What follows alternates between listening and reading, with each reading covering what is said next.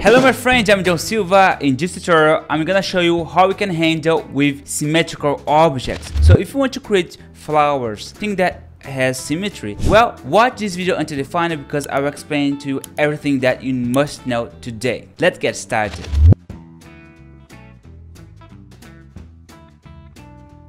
I'd like to let you know that Affinity don't have symmetry features for vector at this moment, but what I'm gonna show you are tricks that it can help you a lot to develop this result that I'll show you. So as you see, we have this flower that has sides, and what I want to do is to create this in symbol, and let me explain how this will work. First of all, let me decrease this opacity and I'll lock this layer, and guys, I'll add here a ellipse tool just like that, and then I'm gonna make this in white. And then what I'll do is to add, can be this tool here, the tier tool, this one I'll add onto here, and of course I need to rotate this onto more or less here. I'll press A because I can basically change this shape properties, as you can see, and then I'm gonna make this something like that. I'll bring this below, and then we're gonna have this result for now. Now we have these two shapes, and what you need to do is this. First of all, you need to enable this option that's called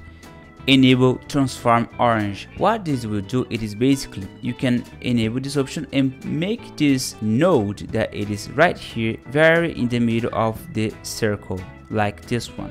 So make sure to apply this in align it, all right, in order to have this in the better result. And then if you start to rotate your design, you see that Affinity will apply this. So the pivot point is going to rotate in the area that you place it. After that, you need to apply this shape, the gray one, as symbol.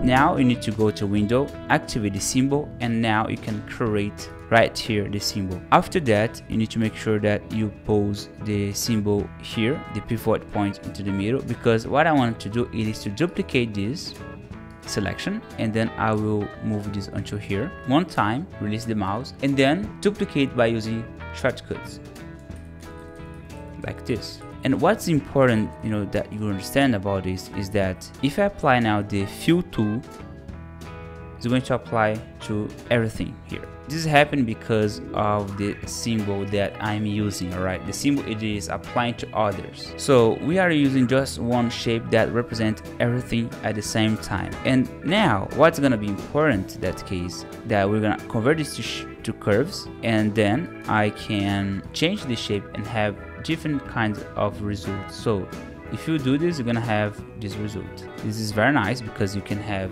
a kind of symmetry happening, and then you can change the way that you want. In that case, I want to make this can be pink, and this one I will change to something like this. Also, I can move this onto here, and also this one more or less like that. So as you can see, by doing that, you can have this symmetry result. Of course, here I will change to elliptical and perhaps change this to yellow, this area to something more orange, something like this, and have this nice result as well. Remember always, if you want to add more details to your design, for example here, I could, in that case, insert here vector brush. Alright, I'm going to enable here the vector brush. If you want to download my vector brushes, feel free, I'll leave the link available to you on the description below. And then I'm going to use this one right here, and I will insert inside. I will increase the brush, and then I will just draw here. And after that, I will change here this brush stroke to something like that, and then I can change here to different type of textures. And now I'm gonna use the transparency tool in order to have this subtle result. I'm going to decrease a little bit like that, and then I will add a bit of shading